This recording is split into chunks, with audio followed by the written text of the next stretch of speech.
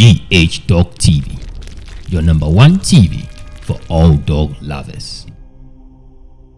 This is Young from Chuyong's Kennel with my boy Jaguda, the warrior, the survivor. Keep watching GH Dog TV for more dog content. Thank you.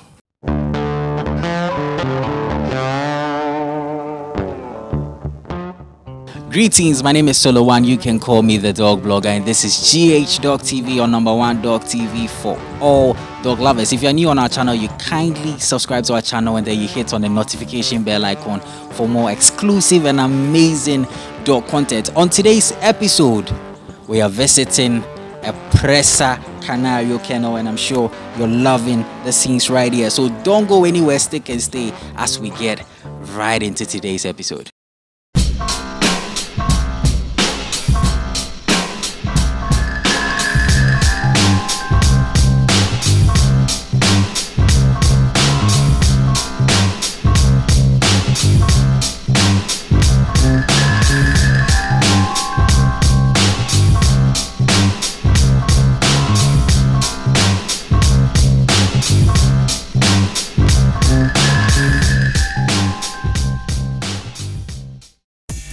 Just as I told you, today the current location is East Legon Hills in the Greater Accra region of Ghana, and today I'm visiting a Presa Canario Kennel. The name of this kennel is Brute Canario. Brute Canario. But then before I even introduce my guest for today's show, big ups to all of our viewers and our subscribers around the world. So before we even start, just get into the comment section and let us know which country you're watching us from. And if you're also new on our channel, I kindly urge you to kindly subscribe to our channel and then you hit on the notification bell icon for more exclusive and amazing dog content. Now allow me to introduce my guest for today's show. Boss man, welcome to the show. Thank you, boss.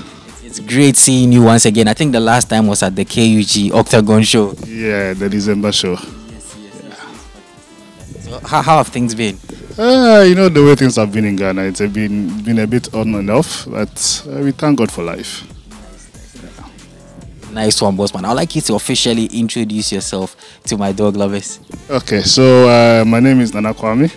I'm a breeder of Presa Canario. I do have some few cane corsos, but mainly I'm a breeder of Presa Canario. Yes, some people call me Mr. Brute, just because I'm selling Presa Canarios everywhere I go. You know, I'm just crazy about this breed. So I think largely I've been in the dog business for quite some time now. I've always been fascinated with dogs as a child, but as a business, I started it around 2018. Yes, so I've been around for quite some time now. Yeah. And wow, dog lovers, check out this magnificent boy right here now, boss man. So let's start with the name Brute Canario. The first time I saw the name online, the first time I chanced upon your dog's was on Instagram. Brute Canario, there's some sort of power in the name. Can you tell us how you came about with that name? Okay, so everyone who knows a Presa Canario knows that the Presa Canario is not your average dog. So the name of the kennel is to give you an indication of what you are getting if you decide to buy a Presa Canario, or if you decide to own a Presa Canario. It basically tells you that you are getting a very strong dog that is very independent and that is very reliable. Yes, so the brute basically is just from the word brutal. So yes, that's the kind of dog you're getting. You're getting a brutal dog. Brutal dog. Yeah. Hence the name Brute Canario, and I'm sure my dog lovers are loving the scenes right here with these beautiful, powerful dogs right here. Now, boss man, I know you didn't just start. Maybe you did not just start with the Presa Canarios. I want to know how your love and passion for dogs started. How did the whole process start? Okay, so like I mentioned earlier, I've always been fascinated by dogs growing up, and I usually used to walk through neighborhoods to see the dogs that people had in their compounds. You know, those days you go and peep through the wall and see how the dog is going to react and all of that. So largely, that's how I've been with dogs. Yeah, from infancy, growing up into adulthood. Around 2009, someone gifted me a dog. It was actually a crossbreed between a German Shepherd and a Boerboel. So that was kind of my first dog, my first official dog. Yes, so I had her for about 8 years, and then unfortunately she passed away. So that is where I entered into the small business of dog breeding. It hasn't really been a business for me. It's been more of a hobby with benefits, yes. So from there, I got into boa bulls.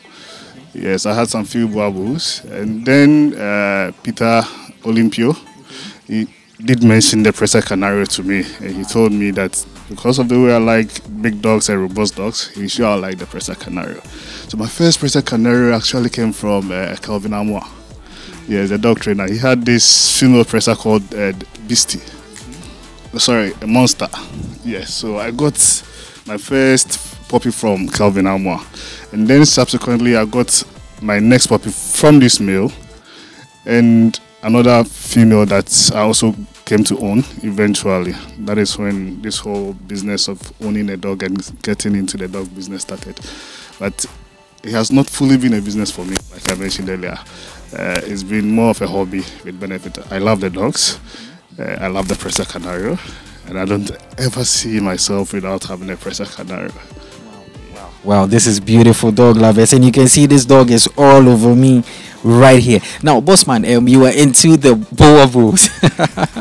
Whoa, I have time for you very soon, okay? Okay, so you were into the boa bulls. What changed about the boa bulls? Why did you stop breeding the boa bulls? Okay, so I went to see this dog. Previously, he had a previous owner in Ghana, Caroline. She used to live close by, so I went to see him, and immediately I was like, nah, I need to have one. As soon as I saw him, I was like, no way, I need to have a Presa Canario. So straight away, I started asking Peter Olympio where I could get one, and then fortunately for me, Kevin Amo at the time had a litter, so I got a female from him, and then that was it for me. Wow, dog lovers, I'm sure you're loving the conversation right here. The current location is Brute Canario. Brute Canario. And the location is East Legon Hills in the Greater Accra region of Ghana. A kennel that is filled with Presa Canarios. And trust me, you're going to love today's episode. And very soon we'll get to my favorite part where we check out the dogs and all of that. Now, Bossman, so getting the Presa for the first time, how was the feeling like for you, and how has the experience also been? Getting the Presa for the first time was just, I don't know, I just don't know how I can describe how it feels like to see something you are so passionate about and to actually get to own one. It's a feeling that you will need to experience to understand. And getting a puppy, seeing it grow so nicely, and then everyone comes around, they see your dog, and then they recommend you on how much you are taking good care of the dog and how good your dog is looking. And then it's just been an amazing journey. There have been some few challenges because naturally these dogs are a bit stubborn. If you decide to own a Presa Canario, you should first of all get to know what you are owning. And they are not your typical social dog. But you can see these dogs are all over it. It takes a lot of work to get them to be this sociable. So I think largely that is the challenge with keeping a Presa Canario. So it's been a long journey. It's been a lot of hard work to ensure that your dogs can meet others, people and both people and dogs, and be able to flow with them the way you are seeing now. Yeah. This is beautiful. I'm loving the dogs right here. Lovely Presa Canarios here. Now, Bossman, this is a breed that is not very common. I even hardly get Presa Canarios on my show. But then having the Presa Canario, I know somebody is even hearing of the breed for the first time or seeing the breed for the first time. Can you give us a brief something about these dogs? Okay, so these dogs originate from Spain, from the Canary Island of Spain. They were bred for three main purposes: for protection or for guarding, for sheep keeping, and then unfortunately for dog fighting. Yes, so they tend to have that aggressive nature because of what they've been used for in the past. Yes, they are, like I mentioned, they are not your typical social dogs. they want to be independent, and as such require a lot of socialization. Yes, they come in different colors. As you can see, you have the fawn, you have the brindle. The brindle comes in all forms of shapes. It's possible to have the white patches on the face, on the chest, on the paws, and it is normal. You also have the black. So largely, those are the main colors that you have. You have the fawn, you have the brindle, you have the black, and they come in different shades. Yeah. And it's more like all of these colors, they sometimes have some patches of white. Yes, on the chest, yes. Nice one, dog lovers. I'm sure you're loving it right here at Brute Canario. And in case this is your first time of watching a video on this channel, I'll kindly urge you to kindly subscribe to our channel. This channel is all about dogs. Yes, we drop exclusive and amazing dog content. So just hit on the subscribe button and then you hit on the notification bell icon for more exclusive and amazing dog content. Bossman, I know once I'm here and you have the Presa Canarios, if I don't ask this question, my viewers won't forgive me. If somebody is looking to get a Presa Canario, what is the person to expect? Maybe somebody seeing the Presa Canario for the first time and they are fascinated seeing this beautiful boy and girl here. What is the person to expect? Okay, so in a Presa Canario, you're going to have probably the best friend that you ever have. But you need to do some work to get it to that point.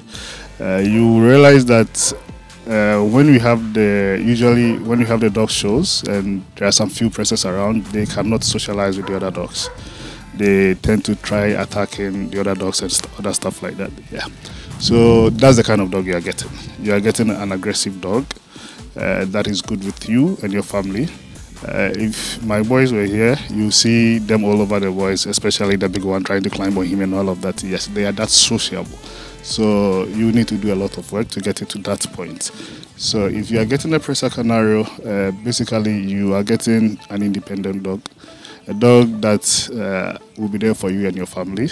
A dog that you can call your very own friend and you can always rely on at all times. But you need to socialize the dog. Yes. That's the thing. So if somebody is looking for a guard dog, this is a perfect dog for guard. Perfect guard dog. Like I mentioned earlier, they were bred for 3 reasons. For guarding, for sheep keeping, and unfortunately for dog fighting. Yeah. So putting all of these 3 together, you know exactly what you are getting. One nice one. So for somebody who is owning a dog for the first time, somebody who has not owned a dog before, and they want to get a Presa, is it advisable to get a Presa? And if it is advisable, what are some of the tips you can give? Okay, so if you're a first-time dog owner, you can still get a Presa Canario. The main thing has to do with whether or not you have enough time to socialize the dog.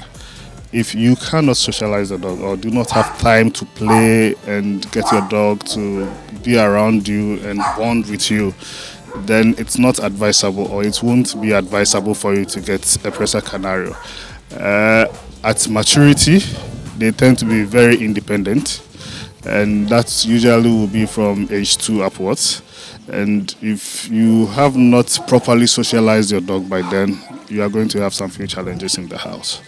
Yes, so if you have time for the dog, you have time to socialize with the dog and bond with the dog, then the Presa Canario is the dog for you. Nice one. I'm sure these words coming from you has caught somebody. I know if you're not a Presa Canario lover, after this episode, you're going to love the Presa Canario, as I'm at Brute Canario right now. Now, Bossman, let's talk about their feeding. Let's talk about their feeding. Do they consume a lot of food, and how many times do you feed them and all of that? Okay, so I feed my dogs once a day. They do eat a lot like any other big dog, so you can expect to have some dig in your pockets when you have a Presa Canario. You can largely feed them with any other thing that you feed any other dog. They don't have any special kind of food that they eat. They eat any other thing that every other dog eats. But for those of us who have them in large numbers, we tend to have our own way of feeding them, and that involves a lot of meat, a few carbohydrates here and there, maybe some few kibbles. Yeah, but largely they will eat just like any other big dog would. about meat? It can be chicken and kibbles or... Yes, it can be chicken, but it has to be the chicken with a soft bone. Yes, you know, if you give a dog a hard bone, it tends to break up. It tends to become brittle. Because they are brittle, they break up. And dogs do not chew on their food until they become smooth before they swallow. They probably will bite into it one or two and then will just swallow it. So if you have brittle bone in it, it can choke them, and then that will become an issue that you would probably need a surgical procedure to correct. Yeah. Nice one, dog lovers. I'm sure you're hearing, if you're hearing this for the first time, it's not advisable to be giving your dogs hard bone. That most people think that that's what dogs feed on. I'd like you to hit on that very well for me, Bossman. It is never advisable to give your dog hard bone because it can break and it can choke your dog. Yes. I'm very happy you brought this topic up right here. Now, dog lovers, will be getting to my favorite part very soon where we check out the dogs. But then I'm still having a chit chat with the boss man right here with this lovely family. And trust me, I'm falling for the Presa Canario. I think I'm already in love with them. It's irresistible. Trust me, you wouldn't see a Presa Canario and not be or fall in love with a Presa Canario. No, it won't happen. It looks like they I don't know, but I think when I see them, it's more like they have some similarities with the King also. Yes, so they all belong to the same family. They all belong to the Mastiff family. The Presa Canarios, the Boabu, the Bull Mastiffs, all the dogs we call Bulldogs. They all belong to the Mastiff family. There are just some few differences that you see between the various breeds that are under that family. The Presa Canario is largely muscular. As you can see, that's one of the main features between the differences between the Presa Canario and the Boabu or the Kenny Corso. They are largely muscular. They usually do not grow to be as big as the Boabu. The Corso probably will be taller than the Presa Canario, but the Presa Canario will be bulkier than the Kenny Corso. Yeah. So those are just some of the few features. That's big head. Yeah, the blockhead. As you can see from this boy, the girl, and the other ones that I have at the back, yes, they are just amazing dogs. Wow, dog lovers. That's the Presa Canario, also known as the Dogo Canario, right? Yeah. They were previously called the Dogo Canario, but currently the name is Pero di Presa Canario. Yeah. Pero di Presa Canario right here. And I'm sure my dog lovers are loving it. So, Bossman, before I let you have your final words, leave out your contact details and all, I'd like to ask you, what's the average litter size for these dogs? Okay, so for every large dog, you can have a litter between 1 and probably 12. I have had a litter of 11. I've had a litter of 2. So, averagely, you can be, but largely it's between 7 and 8. Yeah. Largely between 7 and 8. Nice one. And let me leave you with this question too. I think I missed it from the start. Why Presa Canarios? And then do we see you breeding other dog breeds in the near future?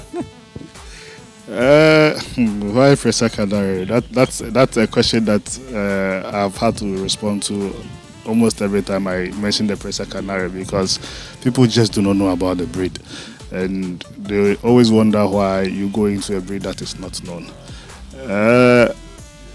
From the start, I didn't really have any reason to own a Presa Canario. I saw a Presa Canario and I knew I wanted one, so that was it for me. When I became the owner of a Presa Canario and I started spending time with my puppy den, bonding, watching her grow, I realized that I had more than a dog. I had a companion, a friend, I had a guard, and she was everything to me. You get it. So if you are getting a Presa Canario, if you are going into a Presa Canario, I mean, you are going in for probably the best thing that you'll ever get, maybe aside your wife. I love that. So I didn't have a reason to go into Presa Canarios from the start. I just saw a Presa Canario and I knew I wanted to have a Presa Canario. And I ended up getting 9 Presa Canarios. As we speak now, I currently have 4 in the house. Some of them have gone out because when they are about to litter, I take them out to people to help for me because of the stress in helping puppies. Yes, so you see dogs coming in and going out, and that has been it for me. Will I like to own any other dog or breed any other dog? Currently, I have 3 Kenny Corsos. They come out more like a Presa Canario to me than any of the other mastiffs that's in the family. However, they are not the same as the Presa Canario, and I'm not so sure how long our relationship is going to last. I'm not sure how long our relationship is going to last. I think largely I will probably end up in the next year or 2 with solely Presa Canarios. Yes. If I'm going to get any other dog, probably I'll get a Malinois. I'm thinking of getting one as a pet. Yes. I like the agility, although I will still go for my Presa Canario over any other dog anytime, but I still think it will be a nice addition to have to the family. Just for the case to have other views of what other breeds are in their system and how they look like and how they function and how they bond. Yeah. So if I'll get any other dog, I think I'll go for the Malinois. I love that. I can see your love for dogs that have the power and all of that. Now, Bossman, I know my viewers, they are just waiting for you to drop out your contact details, social media handles, so that they can get into contact with you. So this is the part where you drop out the contact details, social media and everything. Okay, so on Instagram, you can reach us on @Brute Canario. On Facebook, it's Brute Canario Beast. On phone, you can reach me on 0558 236 235. Yes. Dog lovers, you know what to do. You know what to do. He's dropped the contact details. Follow them. Facebook, Brute Canario Beast. On Instagram, Brute Canario. The Brute is spelled BRUTE, and then you add the Canario, CANARIO. Link up with the Bossman. His contact details are on our screen. Give him a call. Send him a WhatsApp. Get interactive. Now, Bossman, you're getting to my favorite part where we check out the dogs. Yes, but then I'd like you to say your final message to my viewers. It could be advice to fellow dog breeders, upcoming dog breeders, just anything. Okay, so from the little experience I've gathered, if you want to go into breeding of dogs, you should first of all have a passion for the dogs, because dog breeding is not always a simple business. Let me put it that way. You can go for long periods without having any litter at all, and you can go for extended periods with a lot of litters. If you are in the drought season and you do not have a passion for the dogs, it becomes difficult being committed to them and taking care of them the way you have to. So I would always advise anyone who thinks about getting into the dog business to first be passionate about the dogs, because you always need to cater for them, take good care of them, even when you're not getting anything from them, before you think about the business side. That is what I have picked up from this little industry that I have at home. Yeah. Nice one, Bossman. Thank you so much for your message. Welcome, welcome, welcome. Well, dog lovers, I'm sure you love this exclusive interview right here at Brute Canario Beast Kennel. I'm sure you loved it, and you've really learnt a lot too. Now, this is the part where we get to see the dogs. This is my favorite part. My name is Solo One. You can call me the dog blogger. Don't go anywhere. We get to my favorite part. We check out the dogs.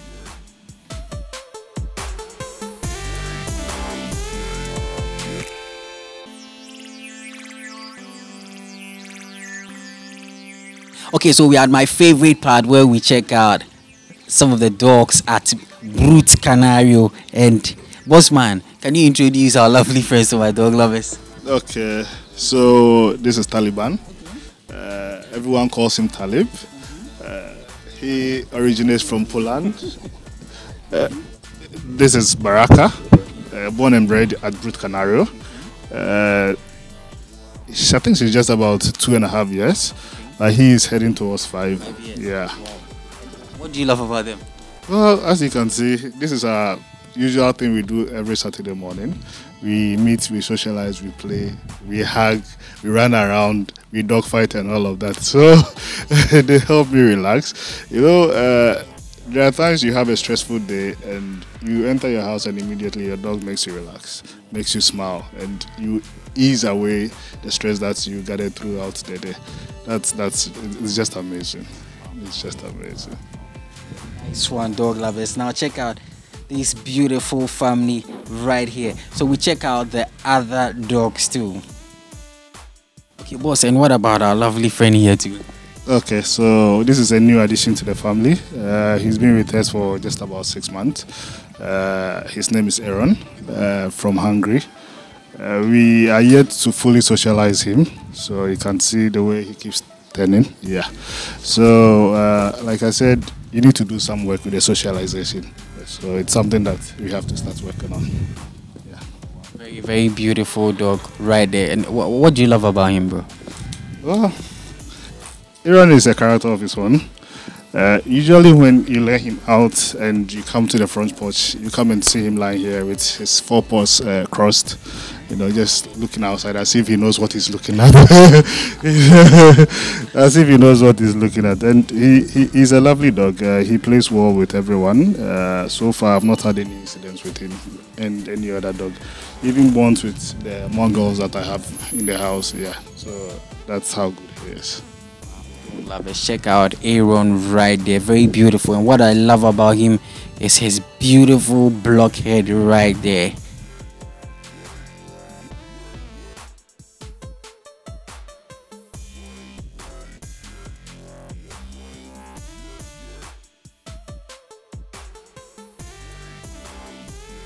Wow, and there's this beauty right here. Boss man, can you tell us about this lovely girl here too?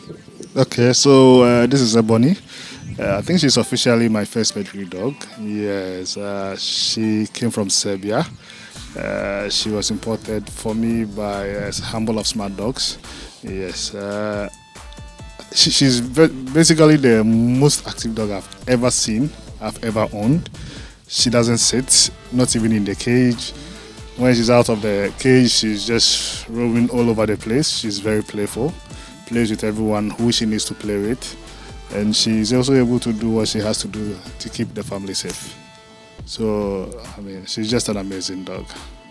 And one of these days, I think she will have to partake in one of our dog shows, because she has been in shows in Europe. So I don't think I'll need to spend a lot of time to get her ready for a show. So I'm sure probably in our next dog show, you'll probably see her partaking in this dog from Brute Canario Beast. That'll probably be our first ever participation in a dog show. Yeah, we are just looking forward to it. So yeah. Wow, that's beautiful. And how old is she? She's going to 5 years. Yeah, she probably will be the third oldest dog I have with me at the moment. Yeah, I think the other thing I probably should add is that we have to do responsible breeding. As much as possible, we should try to stay away from mixing the breeds up. You see, people would love to do a cross between a Boer Bull and a Bull Mastiff, a Kenny Corso and a German Shepherd and all of that. I don't think that is right for the animals that we claim to be our best friends. And as much as possible, we should try to stick to the various breeds that we have. Also try to avoid breedings that are not so healthy for the various breeds. As if we can, we should dilute the DNA that we have in the system. We should not keep to the same line breeding all the time. You know, it's what it basically does. It is not completely bad in itself, but what it does is that if there is a bad gene, we stand a very high chance of reproducing that bad gene in the subsequent generations that come. Yes, whereas if we breed with other bloodlines, we dilute the bad gene, and equally it's the same effect for the good genes also. So, but we tend to look more at the negative effect than we do on the positive side. Yeah. So I think that's the other thing I want to add to it. Nice one, dog lover. So this is the last dog we are introducing from Brute Canario. Today the current location was the East Legon. The current location is East Legon Hills in the Greater Accra region of Ghana. And if you want to link up with Brute Canario Beast, just pick the contact details on our screen, link up with them for stud service, for puppies. Just link up with them. Their contact details are on our screen. And if this is your first time of watching a video on this channel, I'll kindly urge you to kindly subscribe to our channel, and then you hit on the notification bell icon for more exclusive and amazing dog content. And then you also follow us on all of our social media handles on Facebook, Instagram, Twitter, and TikTok at GH Dog Blogger. In case you want to also link up with us, our contact details are on the screen: 055-328-4056, 055-328-4056. My name is Solo1. You can call me the Dog Blogger. Catch you another time.